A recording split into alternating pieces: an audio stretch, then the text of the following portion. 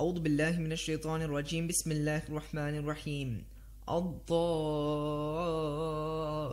Allah subhanahu wa ta'ala, within the 91st name within the Asma'ul Husna, is being described as Ad-Dar, meaning the distresser. Allah, the corrector, the balancer, the distresser, the afflictor, the punisher. Allah is Ad-Dar, the one who harms or benefits whoever He wills, whenever He wills. He is the one whose wisdom may choose to use forceful corrections to discourage wrongful behavior.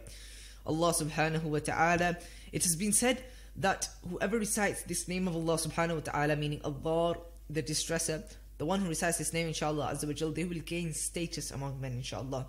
It has been said in the Holy Quran, if we let man taste some of our grace and then take it away from him, behold, he abandons all hope, forgetting all gratitude for our past favours. And thus it is, if we let him taste ease and plenty after hardship has visited him, he is sure to say, gone is all affliction from me. For behold, he is given to vain exultation and glories only in himself. And thus it is with most men, save those who are patient in adversity and do righteous deeds. It is they for whom forgiveness of sins awaits, and a great reward. This is in Surah Al-Hud, subhanallah.